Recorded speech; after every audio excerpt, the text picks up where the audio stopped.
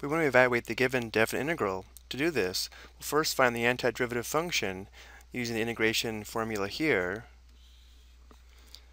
Then once we find the antiderivative function, we can use the fundamental theorem of calculus stated here to determine the value of the definite integral, where if big F of x is the antiderivative function, then big F of b, where b is the upper limit of integration, minus big F of a, where a is the lower limit of integration, is equal to the definite integral. So we have the definite integral from 2 to 5 of 1 divided by x squared dx. Before we apply the power rule of integration, though, we will have to change the form of our function. We need this to be in the form of x raised to the power of n. So we're going to move this up to the numerator of the fraction, which will change the sign of the exponent. So this is equal to the definite integral from 2 to 5 of x to the power of negative 2 dx.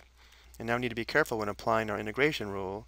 This is going to be x raised to the power of negative 2 plus 1, that's negative 1 divided by negative 1. And now we need to evaluate this at the upper and lower limits of integration, which are 5 and 2.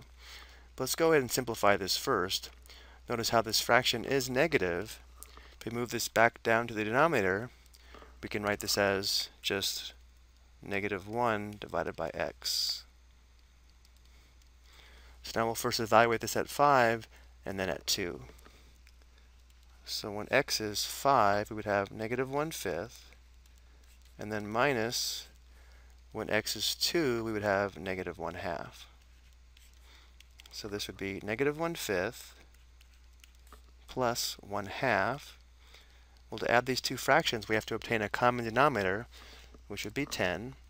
We'll multiply this first fraction by 2 over 2, the second fraction by 5 over 5. So we have negative 2/10 plus 5/10, which would be 3/10, which is the value of the definite integral.